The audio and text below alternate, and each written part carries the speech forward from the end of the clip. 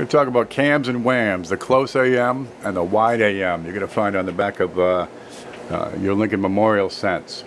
There's two primary means to separate these. The distance between the A and the M on America is either close or wide.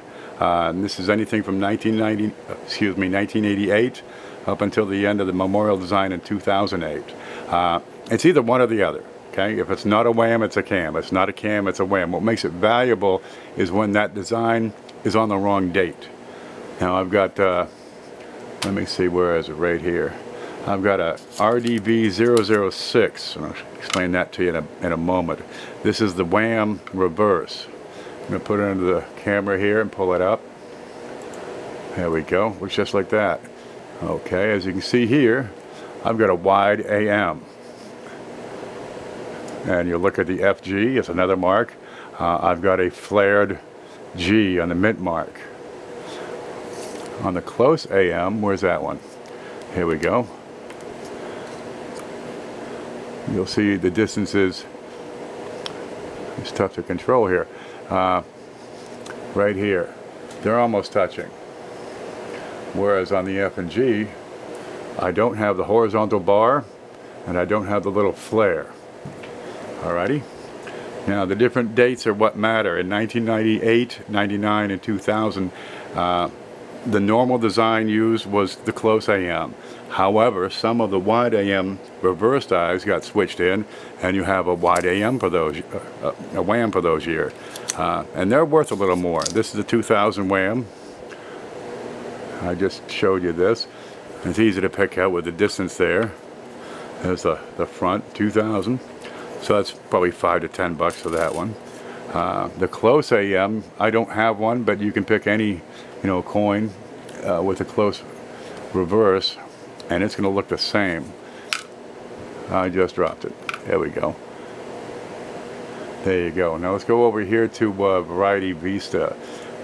Got a good look at it. This is the Variety Vista website. They have all kinds of things, and you have the Memorial Reverse Design Varieties. You come on through here and you get to 006. Okay, these are the years they should have been used on, or were used on. However, the highlighted ones, that's where the problem lies. In 1988, they used the wide AM with the flared serifs. In 1988, it was supposed to be a wide AM. However, the old design did not have the flares. Okay, down here you see the little flares. If you got those on an 88 or 88D, that's going to pay your light bill for this month. Alrighty.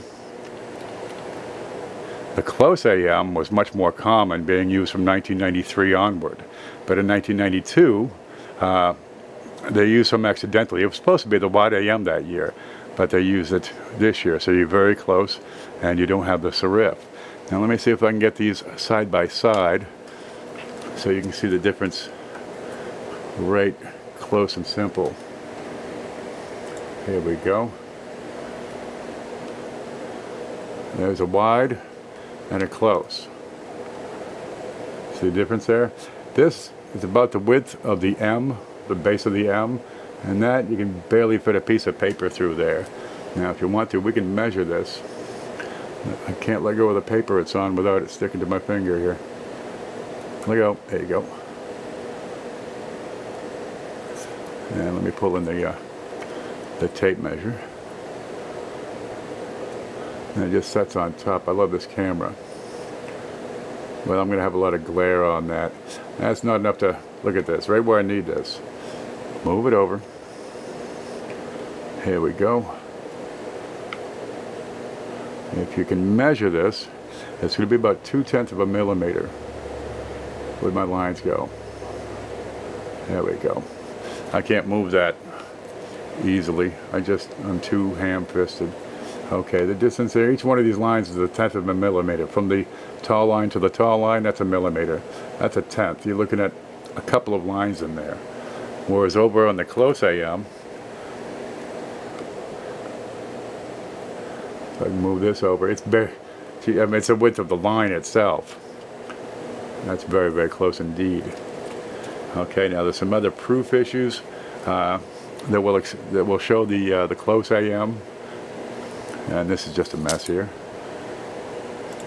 But I've got an article on my blog.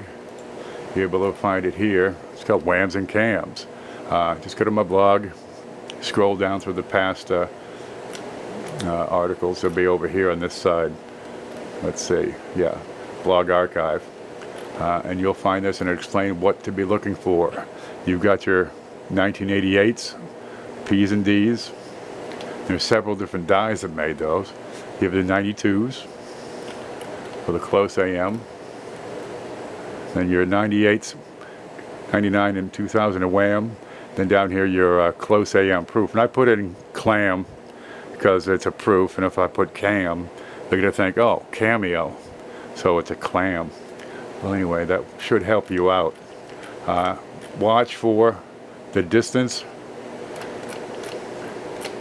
and the FG. Okay? And this will explain it for you. I hope this helps out, guys. Thanks a lot.